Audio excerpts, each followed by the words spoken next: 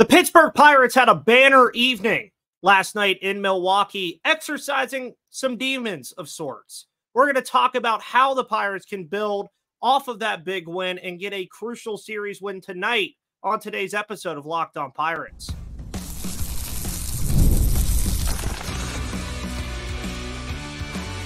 You are Locked On Pirates, your daily Pittsburgh Pirates podcast, part of the Locked On Podcast Network, your team every day. And welcome back, everybody, to the Locked On Pirates podcast here on the Locked On Podcast Network, where it is your team, your Pittsburgh Pirates every single day. My name is Ethan Smith, your host of this wonderful show here on the Locked On Podcast Network, bringing you your news, analysis, opinions, and reactions to everything going on in the world of the Pittsburgh Pirates from a lifelong fan to lifelong fans just like you. Today's episode is brought to you by Prize Picks. Make sure you go download the Prize Picks app today and use code LOCKEDONMLB for a first deposit match up to $100. And if you were on Prize Picks last night and had anything to do with hits and RBIs and runs and everything of the sort, well, then you probably would have won a good bit of money last night as the Pittsburgh Pirates found a way to exercise some demons in their supposed house of horrors last night, defeating the Milwaukee Brewers 12-2 on Tuesday night to now win 2 in a row. Big question, can they finally get that elusive third win in a row again, something that has pretty much left this team since the beginning of the year? But we're not going to discuss that until a little bit later when we discuss the biggest surprises so far about Rowdy's turnarounds, Keys and Jones' brilliance, the bullpen not being the strength we thought. We're also going to continue the mock trade series. And right now, we're going to talk about how the Pirates can build off of this big victory they had last night that featured just a bunch of different, really good moving parts. Everybody in the lineup except Jared Triolo and Michael A. Taylor had a hit on the evening last night. Joey Bart with his second grand slam of the year. Jack Sawinski had a home run. Rowdy Tellez had a home run. Joshua Palacios had a home run. Brian Reynolds had a home run. It was a very big banner evening for this Pirates offense yesterday, getting 11 hits, 12 RBIs, only striking out 7 times, which I found very interesting because they did struggle against Colin Ray a lot the last time that they played him, but they found a way to get after this Brewers team. And that was one of my big talking points on yesterday's show, is that I wanted to see the Pirates attack early. They scored 2 runs in the third inning to take a 2-0 lead, obviously lose the lead in the following half inning. But then the 6th inning came and the offense just exploded. And we saw that not even a week ago against the New York Mets, when this team just had an explosion of offense. And a lot of that is coming from guys now that you wanted to get production out of earlier in the season that you just weren't getting production out of. You have Rowdy Tellez, who had a 2-for-4 evening and has been one of the best hitters in all of Major League Baseball since June 1st, and has had one of the bigger turnarounds that we've seen really ever from a Pittsburgh Pirates player, but we'll discuss that more later. Nick Gonzalez, who had that rough patch, is finally starting to get things rolling back for him as well. Jack Sawinski, who we really want to see play well for this team because this team desperately needs left-handed power, even found a way to have a 2-for-5 night last night. You know, the OPS just above 600. You still want that to be a lot better, but you're starting to get contributions from everybody again. And I think that that's a massive thing for this Pittsburgh Pirates team, because Quinn Priester yesterday was just electric in his return from the injured list. Josh Fleming came into the game to start the game. He obviously was an opener. We've seen Josh Fleming do that a good bit already. He's looked better in some of those stints than he did last night. Had 3 walks, albeit in a scoreless first inning. And then Quinn Priester came into the game, folks. And after those 2 runs that came across in the third inning, he was just shut down. 6 innings pitched, 4 hits, only 1 earned run because there was an error involved in there. 2 walks and 8 strikeouts for Priester, getting his first win on the season as well. He entered the game with an 0-5 record, so he gets his first victory of the season out of the rotation for the Pittsburgh Pirates. And even Dennis Santana, who came in relief for him, albeit the game was very well out of reach. Dennis Santana had a pretty good outing last night as well. 2 innings pitched, no earned runs, 1 walk, and 4 Ks. So the Pirates pitching did what you expected it to do and did what it has done over the course of the last couple of weeks. It only allowed 6 hits on the evening. It was a group that you know is going to go out there more often than not and give you a good performance. I just urge this offense, as I urged them yesterday, to find some consistency. Yes, it's nice that you put up 12 runs. Yes, it's nice that your guys are hitting home runs and you're getting a big victory, a victory unlike no other, mind you, in Milwaukee, because the Pirates, dating back to even when the Milwaukee Braves were a team, have never beaten a Milwaukee baseball team in Milwaukee by double-digit runs. Last night, that was the first time that that had ever happened in Pirates history. So that was a massive part of this too. But now, how do you build on it? How do you continue this train now? Because yes, you had a good game as well on Monday.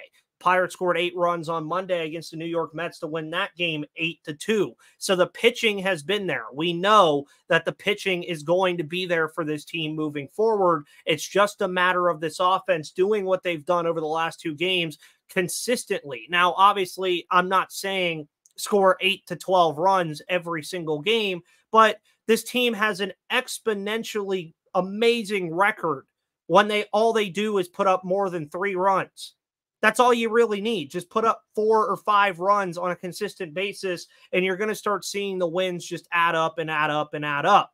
And then when you're pertaining it to this Milwaukee Brewers series and going into tonight's game, getting the series clinching victory tonight would be massive for a plethora of reasons. One, you would be guaranteeing the series win in Milwaukee. And yes, you are trying to still chase them down. It's still very unlikely that you do chase them, but you are in the middle of the wild card race. And with the win last night and some other things going on around the league, the Pirates are only 3 games out of the wild card. So you have the wild card implications that add to this. You have the idea that you could gain some ground on Milwaukee no matter what if you get the victory tonight. And you have Paul frickin' Skeens pitching tomorrow for the first time against Milwaukee in a chance to sweep. So I would argue that tonight's game is almost more important than what they did last night, because what a lot of you and me and everybody else that follows and covers this team wants to see is some consistency with this offense. It's a unit that has the tools to be a good unit. You look at Reynolds, you look at Tellez and what he's been able to do. Nick Gonzalez has been very, very good for this team. And mind you, last night, this was without Andrew McCutchen and O'Neal Cruz.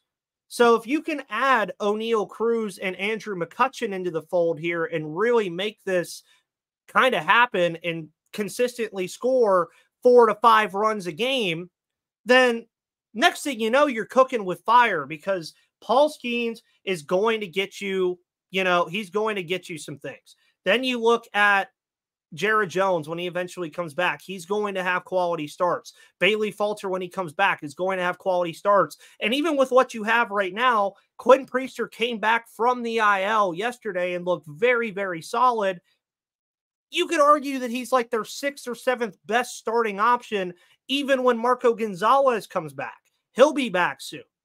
So the Pirates have one of the things that I always mention that's great for MLB teams is to have pitching depth. And on top of that, if you can have an offense that can show explosion like they did last night, but find a way to do it consistently, then that's a big deal. And also, mind you, the Pirates, the team that led Major League Baseball in home runs in spring training, now lead Major League Baseball in home runs in the month of July. Is it really any correlation to the fact that they're winning games like this and hitting home runs a lot? Yes, that is directly correlating to their success, and it's something that was brutally missed for the last couple of months. And if they can do that on a consistent level as well, the sky is the limit for them. I mean, it really is. The ceiling goes up if this Pirates team can become a plus power team, especially from the left-hand side of the plate. And that's why last night was so big, because you saw contributions from everywhere. You fought some demons last night against the Milwaukee Brewers. There's no doubt about that whatsoever. So build on it, get a big, crucial series victory tonight, and let's see what happens and see if you can go for a sweep, because it would be massive for this team to go into the All-Star break with a ton of momentum.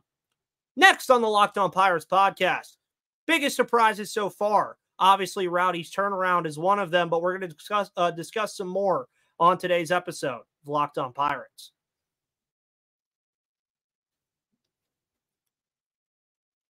Today's episode of Locked On Pirates is brought to you by Booking.com.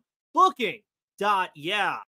With summer travel heating up, especially travel for baseball games, it's time to explore those U.S. cities you've always secretly wanted to learn more about. And yes, we're even talking about your rivals' cities with hotels, bed and breakfast, vacation rentals, resorts, and so much more. On Booking.com, you might just find your perfect stay, even in your baseball rival city. From hotels that look over stadiums to family-friendly resorts, Booking.com has so many choices across the U.S. for your summer travel this MLB season. The right stay can make you a fan of any U.S. city, even your rivals. So book today on Booking.com on the website or in the Booking.com app and find out about your rivals' cities today.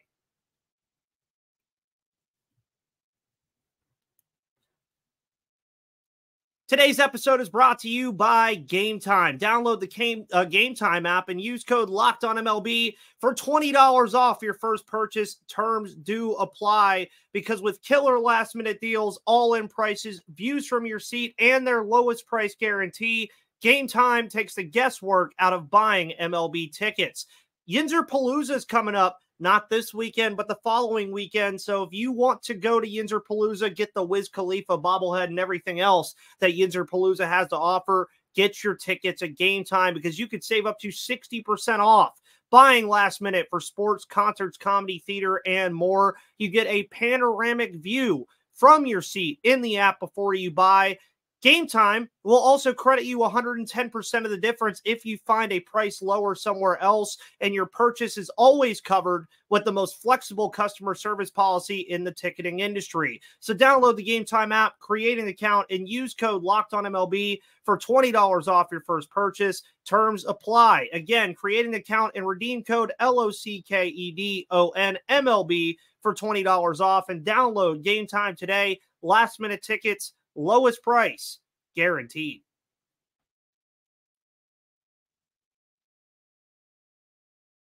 Today's episode of Locked On Pirates is also brought to you by the 24/7 streaming channel of Locked On Sports Today. Brought to you by the local host of Locked On, like myself. The 24/7 streaming channel of Locked On Sports Today is bringing you all of the news, analysis, opinions, and reactions to everything going on in the world of sports on YouTube and Amazon Fire TV. Folks, welcome back to the Locked On Pirates podcast here on the Locked On Podcast Network. Don't forget to shoot me a follow on Twitter at MVP_Ethan or at Locked On Pirates for all of your news, analysis, opinions, and reactions on this team every single day here on the Locked On Podcast Network. And 2024 for this Pittsburgh Pirates team has been somewhat of an up and down year. It's been a very fun year, I would say, probably the funnest year that I've had covering this team, and now my fourth year covering the Pittsburgh Pirates here on Locked On. And there's been a lot of surprises so far. And I would say there's not going to be many arguments about it, that the biggest surprise that we've seen from this team over the course of really the last month and a half has been the turnaround of Rowdy Tellez, who was one of the offseason acquisitions in the offseason for the Pittsburgh Pirates this year, was expected to come in and be that big left-handed power bat. He was a cheap option as well on the free agent market, a guy that a lot of people were looking forward to having in Pittsburgh, hoping that he would be able to regain some of that 2022 form that he had with the Milwaukee Brewers. But as we all know, things did not go great for Rowdy really at all to start the season. I mean, he batted 192 in April, 143 in May, but once the calendar turned to June 1st, he batted 333 in June, and so far in July, Rowdy Tellez is batting an even 400 and slugging 880 in the month of July, and has just turned things around for his season so far. Over the past 30 games, he's slashing 347, 392, and 621 with 7 of his 8 home runs coming in the past 30 days. So you're starting to see Rowdy really lean into that role that the Pirates wanted him to have when he arrived. He's being a power hitting, big stick first baseman that everybody wanted him to be. And I would even argue as well that Rowdy Tellez has been very good defensively as well. Something that we were kind of worried about was the defense that he was going to have at first base. He's impressed me over there. He's looked comfortable at first base. He's looked like a guy that doesn't look overwhelmed by the position, much like he has in the past. And if he can continue to hit like this, it's changed the entire narrative of what the Pirates need to do at the trade deadline. This was a team that a month and a half, 2 months ago, they were going to be looking for a first baseman. But now you have a pretty solid platoon of Rowdy Tellez and Connor Joe. And mind you, Rowdy Tellez is actually out hitting Connor Joe a good bit now, actually. And Connor Joe had a phenomenal start to the season and has since not had such a great start or such a good run of things as of late. But you look at Rowdy's stats on the season now, 221 at-bats, 249 average, 8 home runs, 30 RBIs, and the OPS near a 700. You want that home run number to keep climbing because that's the entire reason that he was brought here. But it has been very refreshing to see Rowdy Tellez come out of the hole that he was in. He was in a very bad spot for this team. Many people wanted him gone. It seemed like after that Toronto series, if he didn't perform, he was going to be gone. His buddy Xander shows up, and all of a sudden he's hitting everything. And now look at Rowdy Tellez now. Now he's a very strong cleanup hitter for you when he's in the lineup against right-handed pitching. He's even had a little bit of success against left-handed pitching. Not a lot of success to really garner saying he needs to be in there all the time against left-handed pitching. But when he's hitting like this, you got to at least give him a shot. And that's what they've done. They've given him a chance to redeem himself, and he has redeemed himself and some so far in the past month and a half. See if he can keep it up. As far as surprises are continued, though, Paul Skeens and Jared Jones have to be up there as well. Jared Jones was a spring training marvel for this team. Not a lot of people knew if he was going to make the club out of spring training. He eventually does. Jared Jones looks phenomenal in doing so, was one of the better rookies in all of Major League Baseball to start the season. Now, we know that Jared Jones will likely be out for, I would say, probably a month now when you're considering everything that's going on with the Pittsburgh Pirates, and his injury obviously has that lat strain that they're going to be very, very careful about.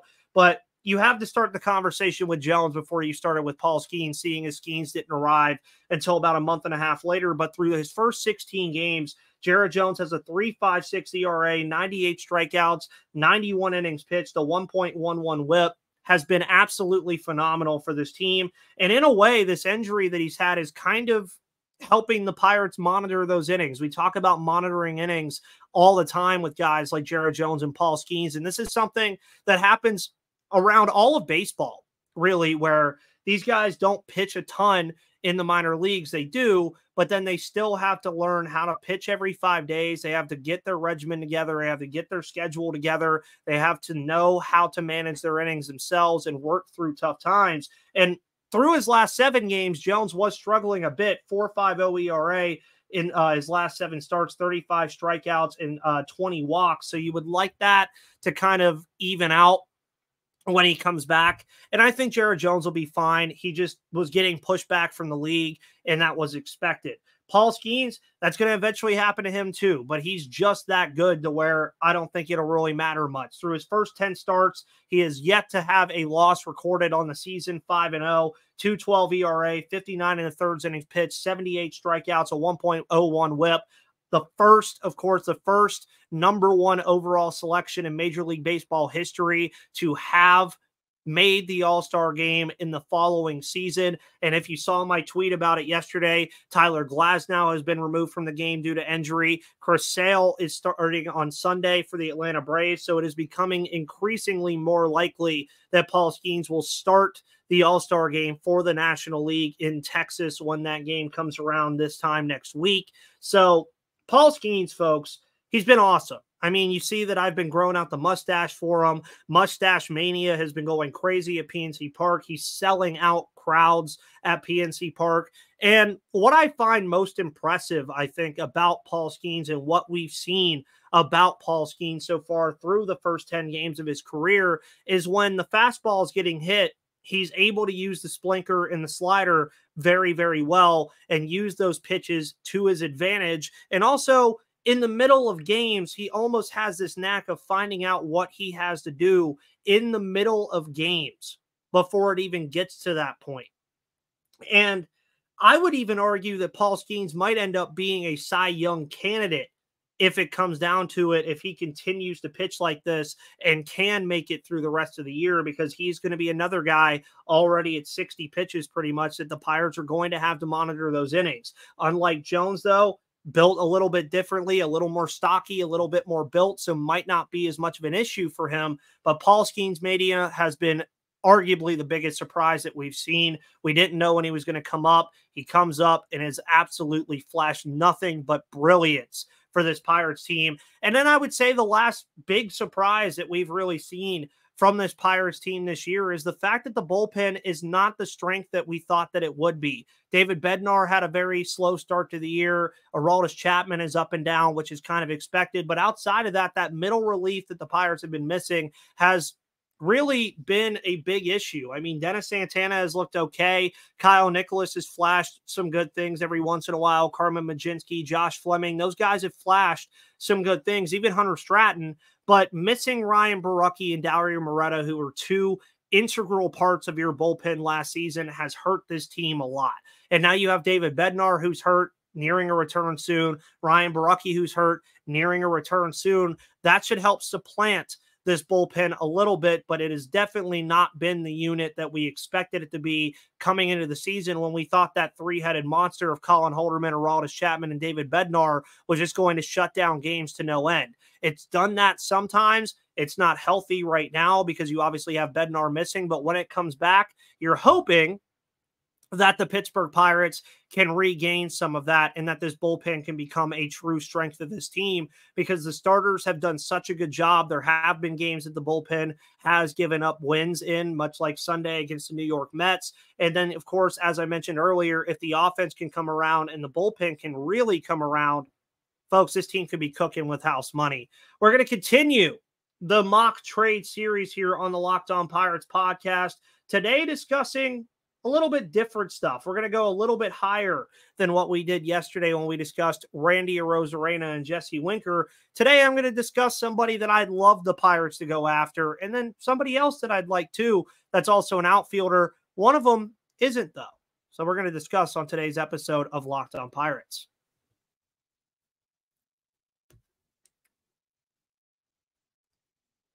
Today's episode is brought to you by Prize Picks. Use the Prize Picks app today and use code LOCKEDONMLB for a first deposit match up to $100, because you can now win up to 100 times your money on Prize Picks with as little as 4 correct picks. You could turn $10 into $1,000. Prize Picks is available in more than 30 states across the country, including California, Texas, and Georgia. And right now, the Pittsburgh Pirates are hitting home runs, it seems like, every single night. So you can go bet on Rowdy Tellez, Brian Reynolds, O'Neal Cruz, Andrew McCutchen, everybody on the Pirates. If you think that they can get over a half a home run, you could do that, blend it all together, and win some big money on Prize Picks. So download the Prize Picks app today and use code LOCKEDONMLB for a first deposit match up to $100. That's code LOCKEDONMLB on Prize Picks for a deposit match up to $100. Pick more, pick less. It's that easy with Prize Picks.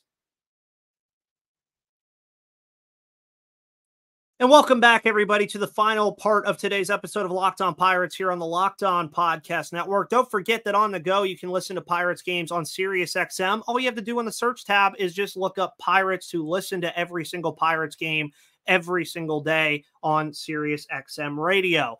The mock trade series continues today, and we're going to discuss 2 more players that I'd love the Pirates to go after as the trade deadline continues to approach by the day. Obviously, before I started recording this, there was some Taylor Ward stuff going on. See what happens with that. Don't really know what's going to happen with it because there's been reports, but we don't really know what's going to go on. I'm going to start with Ryan McMahon today. And Ryan McMahon, folks, is a guy that if he gets in a Pirates uniform, jump for joy, because Ryan McMahon is somebody that I've wanted in a Pirates uniform for a while. He's somebody that I think would work well with this team. And now that you do have Rowdy Tellez batting a lot better, I do think it makes it a little more difficult to fit a guy like Ryan McMahon into this team, especially with the price tag that would come with him, but he is the lone representative of the Colorado Rockies in the 2024 All-Star game. And at the time that I wrote that big trade piece, the Rockies are terrible. They just are. But shout out to Paul Holden of Locked On Rockies, who does his show every single day and covers that team every single day. Phenomenal guy covering them. But McMahon's been good. 801 OPS, 14 homers, 45 RBIs, and 335 at-bats. And you look at a guy in McMahon that his price tag is going to be hefty. 6-year, $70 million contract with the Rockies. He's controllable until 2028. He costs about $12 million in 2024 and 2025, about $16 million in 2026 and 2027. So a contract that would be a little hefty for this Pirates team, as we know. He would be the most expensive Pirate on the roster, but he would be worth it and some. A 117 OPS plus for McMahon. He adds value to the corner infield spots. He can even play second base. I know Gonzalez has had a really good run of things, but man, a McMahon and Gonzalez kind of tandem at second base would be really awesome. You could also get more offensive production out of the third base position, something that we haven't seen from Ke'Bryan Hayes. And McMahon is just as good a glove as Ke'Bryan Hayes as well. Not saying that I want to see Hayes being injured or not injured, Hayes being benched.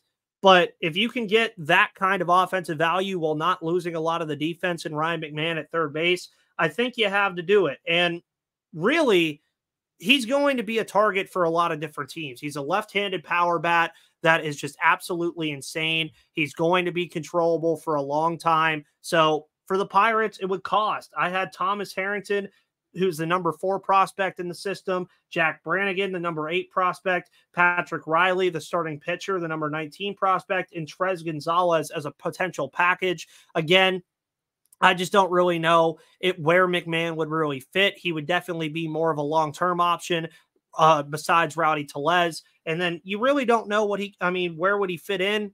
I think that's the biggest question. Somebody I know that would definitely fit in with this team, though, is outfielder Brent Rooker of the Oakland Athletics. And as I've mentioned on this show, the Pirates have had an outfield problem. Jack Sawinski has played a little bit better recently. Still not what you expect from him. Michael A. Taylor is giving you next to nothing offensively. Edward Olivares has recently got optioned. And Joshua Palacios, yes, the guy has all the vibes in the world, but he's not going to move the needle for you too much. So where you enter Brent Rooker, who is just a phenomenal baseball player. He plays for the Oakland Athletics, soon to be Sacramento A's, soon to be Las Vegas A's.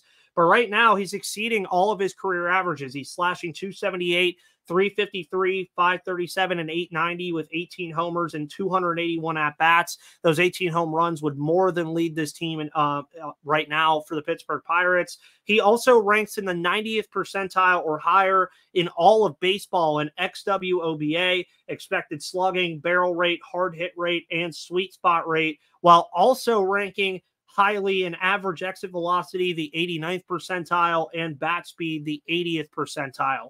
And he's also a guy where you're going to have to worry about the whiff rate, 34.9%, and the strikeout rate at 32.8%.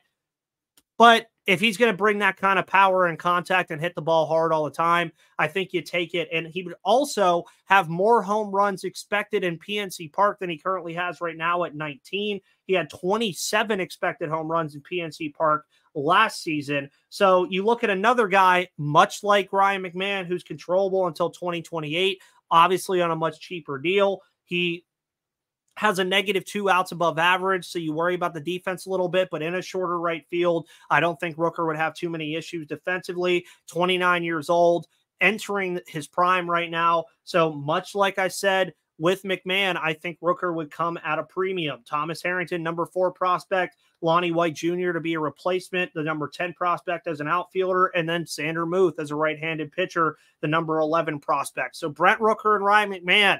I mentioned Randy Arozarena and Jesse Winker yesterday.